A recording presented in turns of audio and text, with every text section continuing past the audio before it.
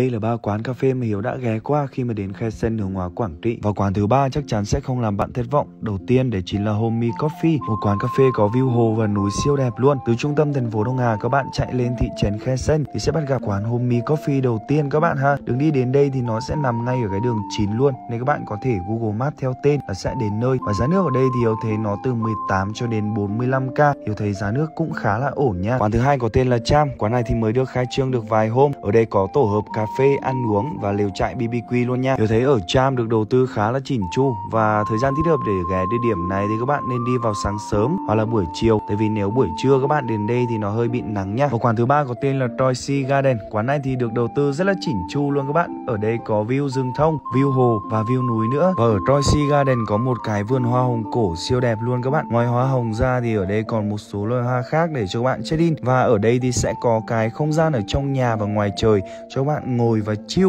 Nói chung không gian ở đây thì Hiếu thấy cảm giác nó rất là bình yên luôn các bạn. Ở phía trên là ba quán cà phê Hiếu gợi ý cho các bạn khi đến Khe Sanh, Hướng Hóa, Quảng Trị.